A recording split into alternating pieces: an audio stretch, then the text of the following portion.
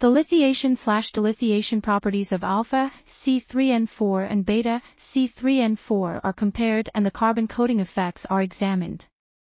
Then, beta, Si3N4 at various fractions is used as the secondary phase in a Si anode to modify the electrode properties. The incorporated beta, Si3N4 decreases the crystal size of Si and introduces a new NCO species at the beta, Si3N4/Si interface. The nitrogen from the milled beta, Si3N4 diffuses into the surface carbon coating during the carbonization heat treatment, forming pyrrolic nitrogen and CNO species.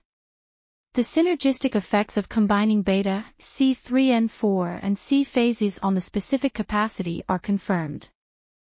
The operand X-ray diffraction and X-ray photoelectron spectroscopy data indicate that beta, Si3N4 is partially consumed during lithiation to form a favorable Li3N species at the electrode. However, the crystalline structure of the hexagonal beta, Si3N4 is preserved after prolonged cycling, which prevents electrode aggle.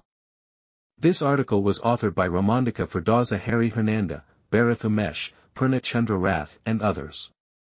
We are RTCLTV, links in the description below.